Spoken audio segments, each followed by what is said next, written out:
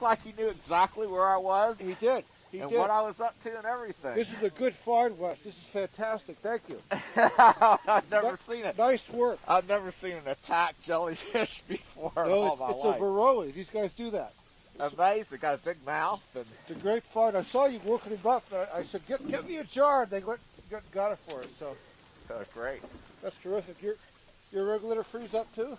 Yeah. That it came back? At 89 feet. Yeah. Mine froze up about 60 or 70. Yeah. There's a big giant cave ledge down there beckoning me in, but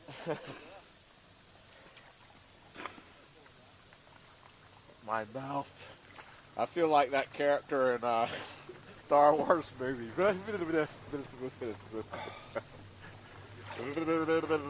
Well, we got a great specimen of this dive. This is a special jellyfish called Varroa that actually eats other jellyfish. And during the dive, this jellyfish turned around and tried to bite Wes. Where did Wes go? There he is. So this is a fantastic specimen. This is a very successful first dive. And this guy was living right at the edge of this big iceberg. Absolutely wonderful. Fantastic. Porter, look at this. Yeah. Cool.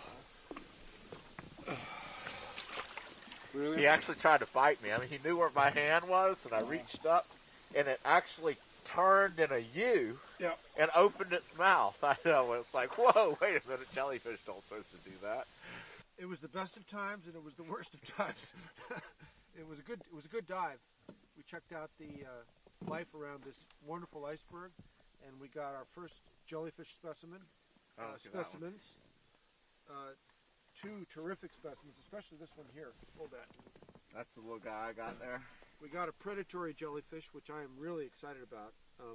Where do we get him into the tank? We'll be able to feed him and watch him eat other jellyfish.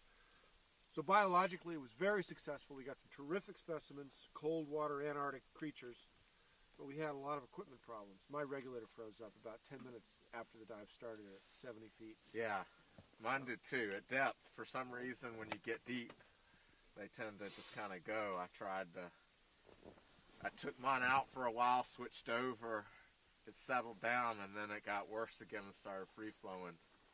And I just sort of try to wait it out, but, Did your pony bottle freeze too? No. Yeah. No. It'll be interesting, because I was on the bottom with the pony bottle. Yeah. I wonder if it's because of more volume. You're doing more things with the primary regulator. It'll be interesting to see how Jill and Paul do with the rebreathers, which is a lot more efficient tool that shouldn't freeze under these conditions. Yeah. I can always tell when mine's starting to go. It starts to go. Yeah. And then suddenly a full-blown freeze-up. The contours on the ice and the experience of diving along the face of the berg was really amazing. It was great. Good visibility. Beautiful. Beautiful blue ice. What a great place. Yeah. All right, let's get back to the boat. Yeah, let's get warm. Hey? Yeah. All set. All set? Yep. Go.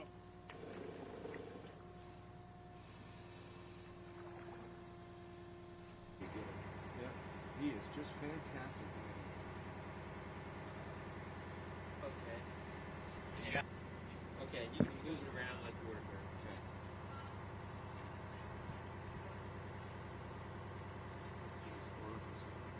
Yeah, it really is. It's an impressive jellyfish.